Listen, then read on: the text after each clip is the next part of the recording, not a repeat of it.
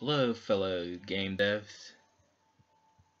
Today I'm going to show you how to use hacknplan, how to upload files to be precise. It's just going to be a short little tutorial, so bear with me. I'm new to this myself, so let's get started. Okay, I'm on the hacknplan website right now. And as you can see, we got all the different categories: all tasks, programming, art, design, writing, marketing, sound, ideas, bug. I don't know what bug does, but whatever. Okay, let's try all tasks. Okay, as you can see, it takes you to all the different tasks that have been updated and brought to the planning table. But if you don't want it to cluster like this, you can just click to your prospective area of expertise, like programming, the demo, beta testers, etc., etc., art.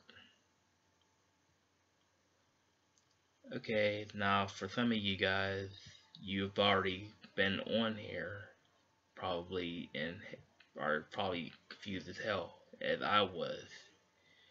So let's show you a quick little way to upload files. Now what you're gonna do here is click on this. Like, say if you're working on the sound, click on BGM, and as you can see, I already assigned a role to myself and to this person right here, Nick Puzia.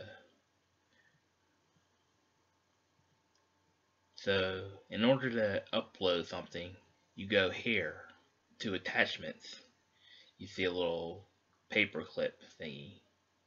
Click on that, and you can see something's already uploaded. That's my prototype BGM. A little corny, but it works for the comedy skits. Anyways, just click the plus sign on attachments, and voila, you can upload something, whatever you want, just so long as it's appropriate towards your profession, your position in the team. Okay, that's all I got for you for now. If you need more tutorials, I'm here for you, and I'll upload. Thank you. Goodbye.